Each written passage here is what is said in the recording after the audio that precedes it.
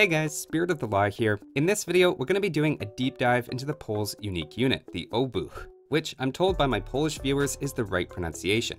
Now, cavalry is probably the first thing that comes to mind when you think of Poles, with their cheaper knights and the winged hussar. It turns out though they also have a pretty solid infantry unique unit, with the unusual ability to remove enemy armor.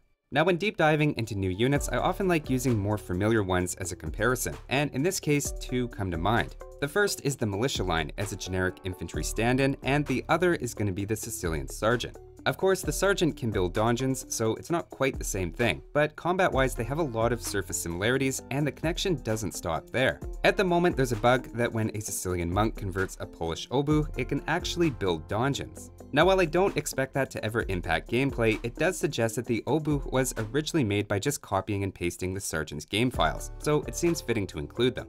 Starting things off in Castle Age, at first glance the Obuch seems quite cheap, and it costs only 10 food more than a long swordsman after supplies. In terms of their attack in Castle Age, it's all pretty similar, and they even all attack at the same rate, making it pretty easy to compare. Keep in mind this doesn't reflect the Obuch removing armor over time, and we'll look into examples of how that factors in a bit later. In terms of armor and HP, they're significantly more tanky than the long swordsman, but actually have lower armor than the sergeant. Determining which one ends up being more durable actually depends on the attack of whatever they're up against.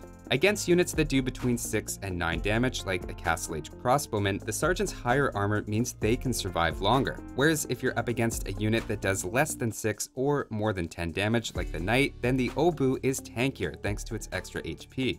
Their HP is actually exceptionally high, and in Castle Age is right up there with the Teutonic knight for the most of any infantry.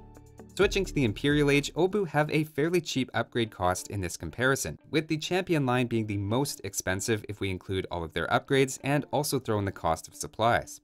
As with any unique unit, it's always worth pointing out the higher cost of castles versus barracks, though that's actually not as big of an issue in this case as it would be for other civilizations. Only the Karambit and Shotel warriors have a faster base creation time than the Obuch, and remember that Poles also generate gold while mining stone, making it much easier to prioritize stone and get an early castle, or even two. Looking at their somewhat lower attack again, keep in mind if you're removing armor from the target as you attack it, that ends up being another way of saying that you deal an increasing amount of damage with each hit. While they may appear to lag behind in damage dealt when looking at the stats, after 3 attacks on a target, they're suddenly hitting as hard as a champion, so it is better than it looks. The lower base attack is also offset by having better armor than the champion and also the most HP out of the group. Diving deeper now into some of their hidden bonuses, notice that all 3 deal extra damage against eagles, though the champion are definitely a cut above. Like most infantry, they also do some extra bonus against buildings, which increases as they're upgraded. Notice the Obuch has the highest bonus damage against buildings, which is yet another way they make up for their lower base attack. In fact, when fully upgraded, elite Obuch only end up doing 1 less damage than a champion against buildings with masonry. Considering their early castles, fast creation speed, a relatively cheap cost per unit, an above average bonus against buildings, and relatively high HP and armor, I'd say at least at this point the Obuch is one of the easiest infantry units to mass in the mid-game, and on paper appears to be quite well rounded before even considering its unique effect. But now let's get to their quirky armor stripping mechanic, which keep in mind is just something extra on top of what we've already seen is an otherwise solid unit. The way it works is that with each attack, they first deal their damage as usual, and then immediately afterward, 1 melee and pierce armor are removed from the target. This even works on armor upgrades they've picked up from the blacksmith, and both melee and pierce armor drop by 1 every attack until they reach 0. In the weird case of rams, which have -3 melee armor, you might expect something odd to happen, but pretty simply it's just unaffected and stays at -3. As a quick side note, one thing I love about playing civilizations with infantry unique units is that they give your castles an excellent response to rams. It's an option that archer civilizations don't have, and can easily save you a castle here and there, with the Obuch being especially good at this given their quick creation time.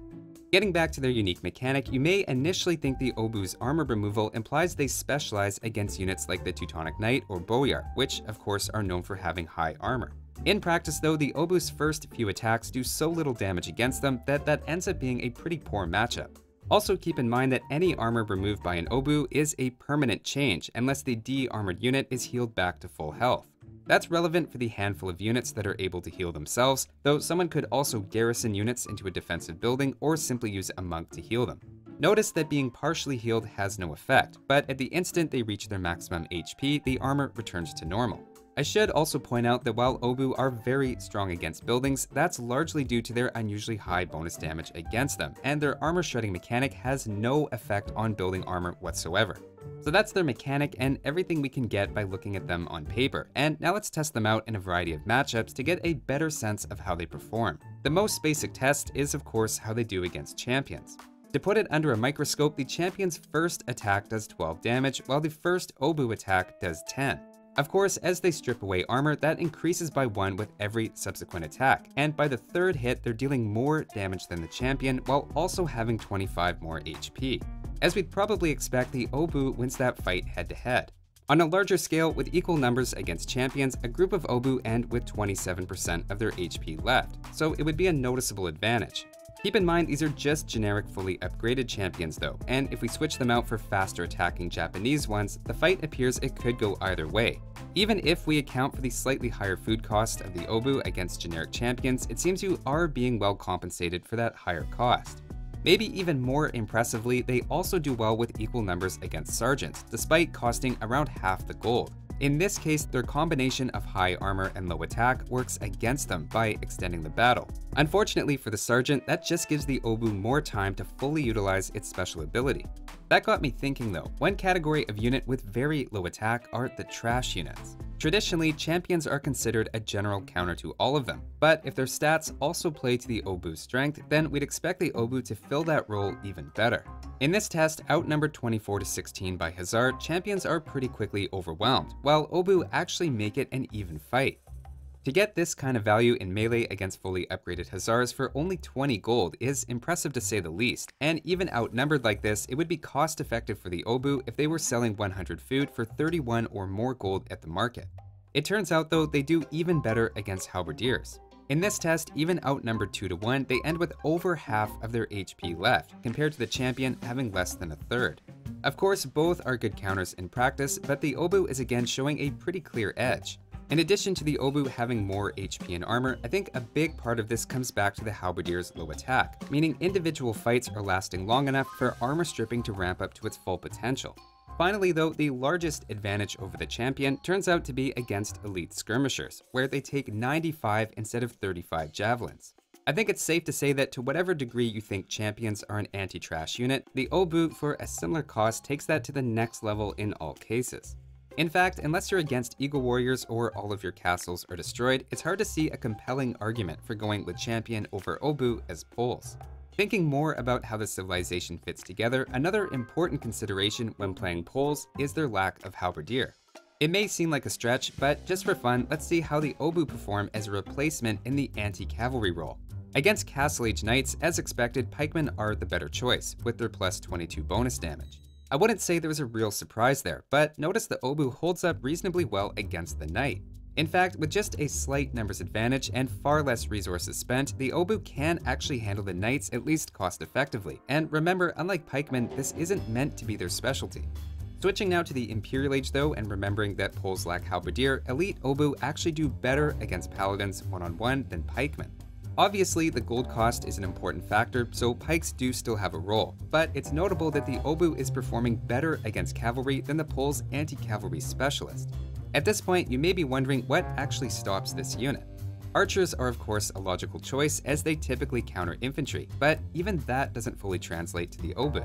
Given their higher HP and pierce armor, they take almost double the arrows that a generic champion does. To give a bit of context and bring the comparison back, that still is just around half of the elite sergeant though. To me, archers feel like a soft counter against the Obu with a significant mass, and considering the high HP and armor involved, it's far from a hard counter. That said, they aren't invincible to everything. Against hand cannoneers, they take just 5 shots instead of the 4 that champions do, so I'd still consider that a pretty good counter. Likewise, anything anti-infantry like Jaguar Warriors and Cataphracts or anti-unique unit like the Samurai are also going to be effective. As we saw before, Obu can also be beaten with raw power, and of course you could also just target their castles to stop them more indirectly. Now one final point I want to touch on is whether there's any effective combos that poles can use featuring the Obu. Theoretically, there's quite a bit of synergy between a tanky melee unit that weakens enemy armor and archers, who are essentially being buffed with every Obu attack. For example, using 20 champions and arbalests against 15 paladins usually is not a winning combination.